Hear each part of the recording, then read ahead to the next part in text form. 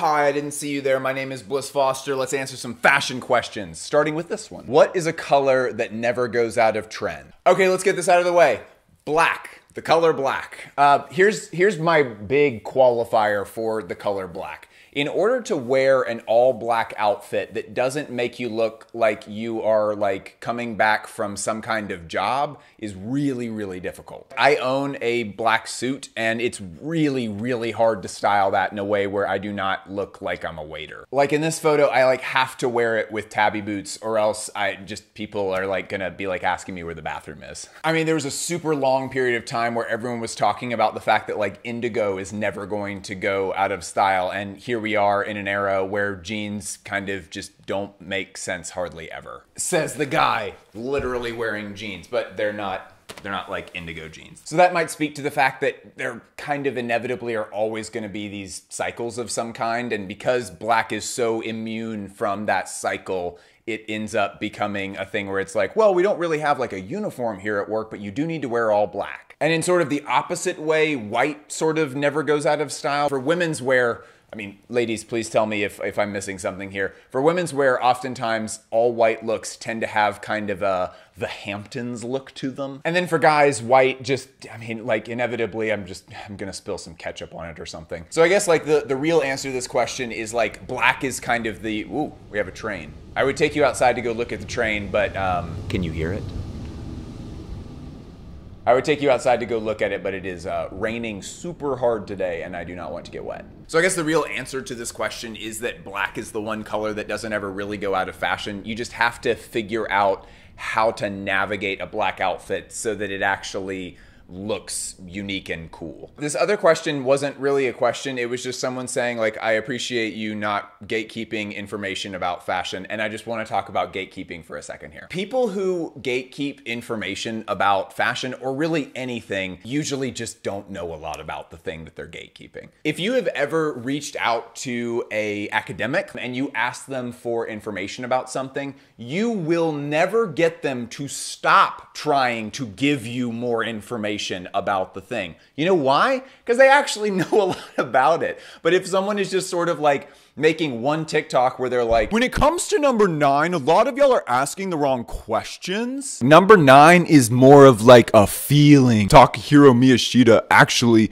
didn't even want to like fucking y'all are just like in this for the clout, but really you don't know much about number 9, but I do. I know a lot about number 9. You can just rest completely fucking assured that none of those guys actually know anything about this shit. Because the weird thing about gatekeeping is that if you act like that, then you can't get access to more information. Like I have an incredibly like open door policy with my Instagram DMs. I'm worse about it now because I just have more people in my DMs. But like I love just like talking to other fashion enthusiasts about clothes, because I end up learning a lot that way. If you're really open about stuff that you don't understand and that you don't know about, then other people can kind of come in and just help you fill stuff in. People who gatekeep, I mean, I guess they don't suck because they're just sort of sitting there with like their 14 facts that they have and they're like, these are my facts and don't you dare try to ask me about my facts or I'm gonna invoice you. If somebody is acting gatekeepy at you, just don't worry about it. It's fine. Go hang out with other people. This is a fantastic follow-up question to that. Why do you think a lot of fashion communities are so negative towards one another? I have no idea. I honestly can't stand people who are just like compulsively negative online.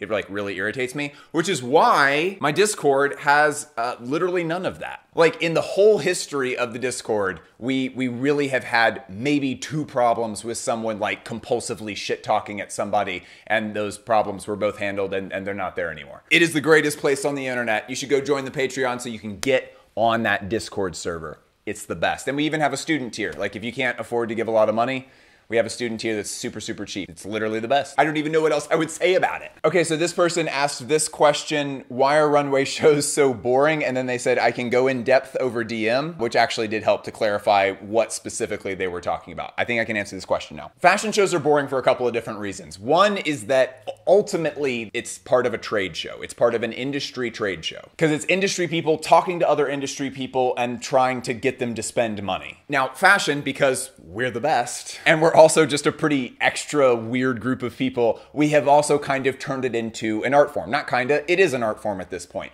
But there is that mix of it being an art form, but also like it is an industry trade show. And so there has to be a little bit of a balance there. This person went on to say, like, for couture shows, for example, if you're trying to sell me a vision, why does that have to be constrained to being on a runway? That's a super good question. And I think that's just because the industry moves very slowly. The pandemic kind of forced a lot of brands to go outside of the box. And there were some really, really successful examples of brands going outside the box of a normal runway show. The best one is the Swalk, SWALK, sealed with a loving kiss. Swalk. Margiela released 2 of these. Outstanding. They're short films that are about the process of designing a collection. There are parts of it that are just like editorial, where things are just kind of swirling around and it's beautiful, like imagery stuff, and they are not in any way contained to just a normal runway show. It's about process, and it's about like the full embracing of the sometimes campy, sometimes kind of scary vision of what that collection is about. There are other brands that go way outside of the box in a really great way and didn't need a pandemic to get there. Like Acronym is the most like brazenly obvious example of a brand that said, we do not need runway shows. These are completely pointless. We're just going to do something else. So I think some of it is just due to the fact that the industry is very slow to embrace change. And a lot of people in the industry, myself included, have really affectionate feelings towards the format of the runway because it's such a tightly constrained form that it's resulted in some really exciting kickflips that can happen. It's kind of like the difference between like someone doing a huge It's kind of like the difference between someone doing a massive gymnastics set like out on an open mat versus someone who's managed to do a full backflip in a really tight broom closet. This is undeniably awesome and super impressive, but like doing a backflip in this, it's like, how would you even do that? And so when it does happen on occasion, it's just like, we're just like freaking out. And ultimately, I think that part of why they do seem a little bit boring is because it's like listening to dance music on your phone in bed. That music is meant to be listened to in a club surrounded by hundreds of other people on massive sound systems. It's not meant to be listened to in that way. In the same way, fashion is not meant to exclusively be taken in as just like a video that you're watching on your phone in bed. We do a lot of things on our phones in bed. Part of that experience is meant to be going to the store, trying it on, in some very rare cases being able to buy the stuff and make it a part of your life. You owning that piece of clothing is part of the process of taking in that art. Now, of course, for every brand that you like and every runway show that you're impressed with, you cannot take that into your life. And so some of it is limited to just being on the screen or just being in person if you're very lucky. Everything about the process of fashion is meant to be the art form. Hopefully that answers your question. Thank you for being so thorough. Do you own Logic Pro and want to share it with me? I'm a young music producer. I do not own Logic Pro. Keep crushing it with those beats, homie. This is incredible. I love this question. What are some avenues in fashion that are ripe for disruption in your opinion? In a recent episode, we talked about how women's shoulder design kind of saved the fashion industry and laid down the blueprint that's now starting to bleed over into menswear. There are a lot of men who are starting to kind of open their minds up to the idea of, I think I do want to try having a skirt, and actually this dress does kind of look good on me. The idea of incorporating very feminine, traditionally feminine items of clothing into the closets of men, that is something that is becoming more of a standard now. What fashion designers are doing with that, and the place where the disruption is happening, is that menswear is developing its own grammar, its own way of thinking about those designs that have been done exactly the same way in women's wear for a very, very long time. But I'm really excited to see how menswear develops its own, the term that I've always come back to is grammar. How menswear develops its own grammar for very stereotypically feminine, traditionally feminine items of clothing. Great question. Who do you think are the more interesting / creative fashion writers? Okay, so to start that off, we gotta clear up a huge misconception. Virgil Abloh is one of the best fashion writers of the current generation. The fashion writing that he gave everyone for free was outstanding. If you have not read the show notes that Virgil left, they're incredible. All the ones at Louis Vuitton, they're all like books. I will link that down in the description. Hopefully I remember to do that. Huge shout out to Eugene Rabkin, who writes, I think, mostly for High Snob.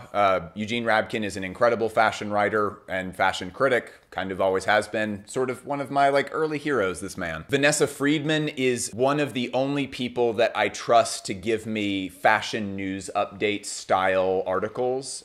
There's just so much just copy paste. Vanessa Friedman will give you the best context for what you're looking at of anybody that I've ever read. Rachel Seville Tashjian is an outstanding writer. She used to be a staff writer for GQ. Pretty much anything that's fashion related written by Rachel Seville Tashjian is great. So worth reading. Ayo, the Fashion Archive, fantastic journalist, and all of his written pieces have been super, super good. I assume that everyone who watches this also watches Ayo. Surely you must. If you don't, you should. Tim Blanks, his writing is all fantastic, but the place where he really shines is when he's doing interviews with designers. He is one of the best question askers in fashion. As far as like reviews for fashion shows, I consistently find that Sarah Mower is pretty good at what she does. It's difficult because someone who is in that position is writing so many reviews per season that it becomes really difficult to make a single review thought-provoking. Sarah Mower pulls that off almost every single time. Also, I mean, huge shouts out to academic writers like Kat de Bow. Kat is the director of the MoMU in Antwerp, which is the best fashion museum in the world. Kat has also written a number of books about fashion, and they are unbelievable. The number one sin that fashion writers can commit, in my opinion, is that they say something offhand and they leave you, the reader, asking the question, wait, could you give me an example of what you mean by that? Kat de Bow, you will never have that problem one time with this woman. She is an outstanding writer. She's incredibly thorough. I'll also give a huge shout out to Francesca Granata, who is high-level academic writing about fashion, and she does such good work. It's great. I have her book, Experimental Fashion, and I mean, again, very like in-depth, high-level academic writing, but it is outstanding. There's also Caroline Evans, who wrote maybe one of the best fashion theory books of all time, Fashion at the Edge. Professor Evans does an outstanding job, very, very thorough, and she's able to pull in lots of different examples that are able to all come together and help make a wider point about culture and fashion, which is a really hard thing to do. I think that's, oh, you know what? If you really want something that's just like, oh, this was incredibly fun to read, you need to pick up Dressed by Shahidra Bari. This is not a novel, like it's not like a story about people and just sort of like is about clothes a whole bunch. This is just a book about clothes, but it is beautifully poetically written, and it is such a joy to read. If you can, get the audiobook, because Professor Bari reads it herself and she has an outstanding reading voice. I've recommended this book before. It's well worth checking out. I went into way too much detail answering this question, but yeah, I'm really passionate about fashion writing. This is a pretty good one. What is the role of a fashion designer? I want to be super duper clear about this. The role of a fashion designer is whatever they decide their role is. Any attempt on our side, the viewer's side, any attempt on our side to try to establish some kind of definition that they need to then meet with their work is never going to result in good cultural dialogue, ever. I have a friend who's one of the most like expansive thinkers that I know, who was in a museum with me and we were looking at a piece. Neither of us liked the piece. And he gave me this incredible monologue that I'm going to try to summarize here. He said, it's not helpful to ask the question, what is art? And then to have this big old conversation, it's like, well, art should be like, no, I think that art should be pretty. I think art should have a moral at the end of it. I think art should be teal. I've always liked teal art. I think that teal art is probably the way that art should be. No. What he said is that the really interesting thing happens is when an artist takes a piece and puts it into a gallery or a museum, because at that point, once it's in there, it is art. There's no conversation to be had about that. What's interesting though is that when the artist puts that thing in that space, it is then just a truth statement that what you are looking at is art. And then you have to wrestle with that truth statement of what I'm looking at is already art. In a similar way, it is always going to be best for us as the viewers to look at what the goals of the fashion designer already are. I mean, frankly, y'all, if we have Rei Kawakubo doing stuff like this, it's kind of anything goes. Like Rei Kawakubo does stuff like this. Deep T Barth has a jacket that is made of glass, broken glass, and like can't be worn. Cerulli Rect has shoes that you literally can't stand up in, or they'll send you to the hospital. Like there are so many things in fashion design. It has been well established that fashion design can just literally be anything. That technically is a bikini. Like if that wasn't on a person on a runway, if I just showed you that as an object in a room and was like, what is this? There's no way you'd look at me and say, it's a bikini top. I have to black it out, but it's that Chanel bikini top, that one Chanel bikini top. You know which one I'm talking about. It is always going to be better for us as the viewers to look at the art, the fashion, and to say, what goals does this thing have for itself? What goals has the designer laid out for themselves? And then ask, do they meet those goals well? Because anything can be art. It doesn't necessarily mean that it's good art. And what makes good art is not, it has nothing to do with your preferences or how useful it is for your own life. Who would wear that? That is not a relevant question. What is a relevant question is, what is this designer trying to do? And then, did they do that thing well? Was it challenging? Was there parts of this that were unexpected? Did I have my personal beliefs challenged about that in some way? Did I learn something from this? Can I not stop thinking about it? Those are the most relevant questions. My friends, I love you so much. Go join that Patreon. Get on there with a ton of other people that just care about fashion a whole bunch. It is a party, and it's super welcoming. Everyone is really friendly. Come on there, ask super basic questions. People will be overjoyed to help you come to a better understanding about that stuff. And come on there and share stuff that you know too. Like if you think something is like really cool looking, post it in our inspo pics page. Inspo pics page. Love you all a lot. Thanks so much for giving me your time. I don't take that for granted. It means a lot to me. Talk to you next week. See ya.